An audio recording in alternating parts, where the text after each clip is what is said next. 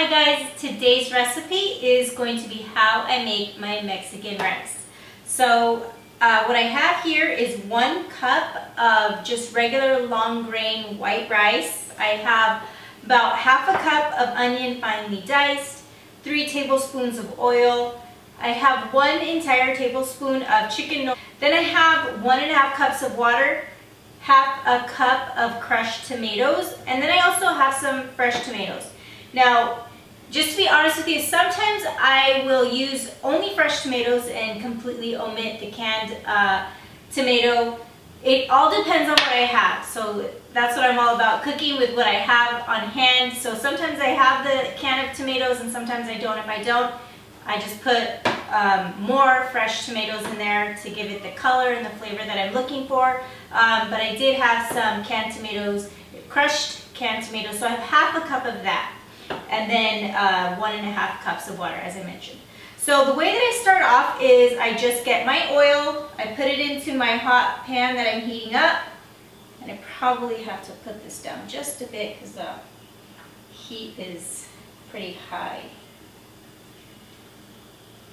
Okay, so after I put that in there, oops, you know what I forgot? I forgot to get a clove of garlic. So I've got my clove of garlic, and I put it into this little nifty masher thing that I love, and I'm going to put it in here with the onions so that when I put it in, it just will all go in at one time. So I'm going to start by putting the rice in. Now the trick is you just want to make sure that you cook the rice until you see that it's turning golden brown, okay? So I'm going to go ahead and put the rice in here.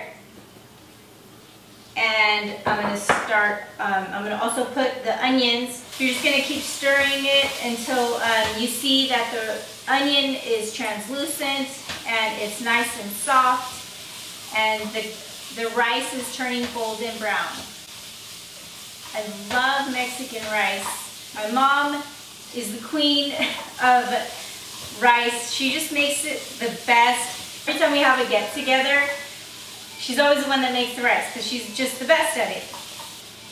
So I would say the trick to making really good Mexican rice is once you have all your ingredients and you put the top on, you don't touch it from there. You just let it do its thing. You don't have to keep coming and mixing it. The more you mix it, the more you're going to break up the rice and it's just going to become really mushy. So just once we put the top on, we're going to let it sit. Okay, so my rice has gotten a nice golden brown color.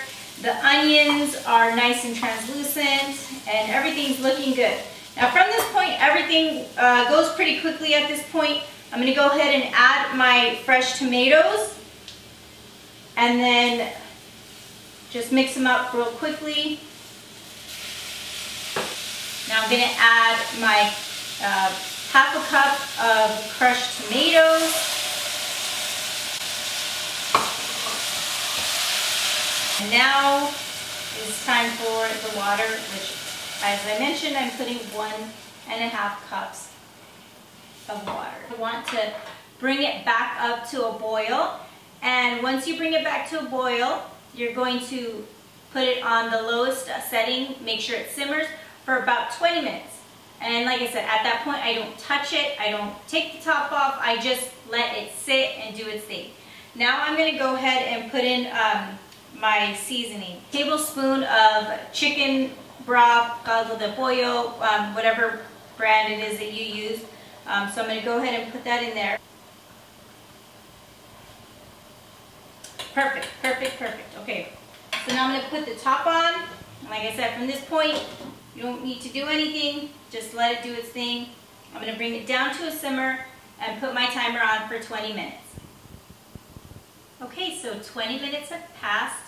Like I said, I didn't touch it at all during that time. I didn't lift the lid not once. And now it's ready to serve.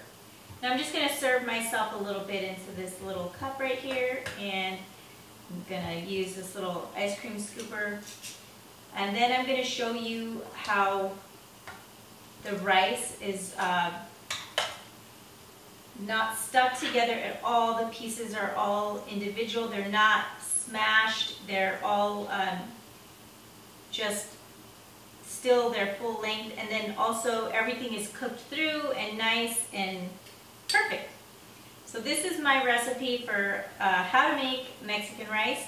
Thank you so much for spending time with me and watching. And if you'd help me out by subscribing, I'd greatly appreciate that. Thank you.